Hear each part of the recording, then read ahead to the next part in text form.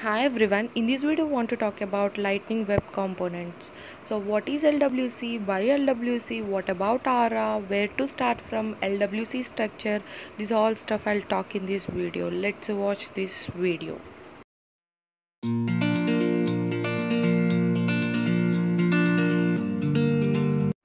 Before I have did videos on what is Azure, what is AZ900 certification, where we need to learn, how much time to complete, and how to apply a exam for free of cost.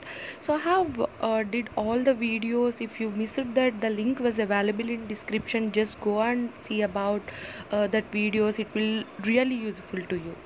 So now in this video I'll talk about what is LWC. First of all, LWC means Lightning Web Components, which is a new programming model to develop Salesforce Lightning Components. It's an UI framework that is built using HTML and modern JavaScript.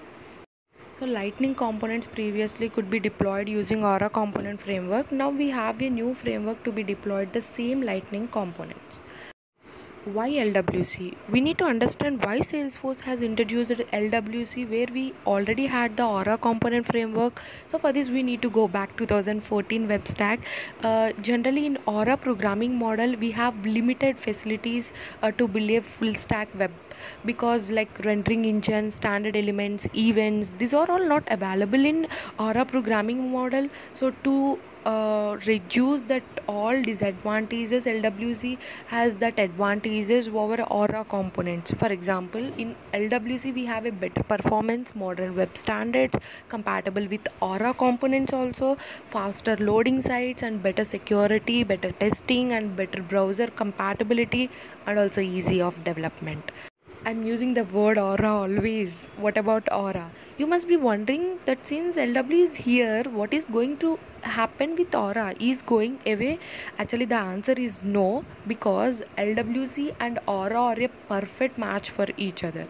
You can put out LWC, the Aura components on the same page. You are not going to see any difference between them. LWC can talk to your Aura component, and your Aura component can also talk to your LWC. So you can include LWC inside an Aura component, but in Aura component you can't include LWC because which is a generic framework which is LWC, so it is not possible. Looking this image, you will notice that both LWC and Aura share the same browser event, standard elements and rendering mechanism. The difference is Aura was built in ECMAScript 5 and LWC is built on the latest ECMAScript version 7. So both share the Salesforce essential features like Lightning Locker, Lightning Data Service and base Lightning components. To summarize about Aura and LWC, LWC is a new way to develop your Lightning web components. It doesn't mean that Aura component framework is not going anywhere. You can still use Aura programming model to create your own UI components. If you are more familiar with Aura component framework, just go and develop your website using Aura component framework. But I would suggest you to use LWC because it comes with a lot of different advantages, such as I already discussed in before, which is better component performance, and also it utilizes all your web stack features, and also it always better to use LWC over Aura your components. And also, but you don't have to migrate your existing Aura components to an LWC as of now. Anyway, I'll talk more about Aura component framework in upcoming video, but now I'll talk about LWC component structure.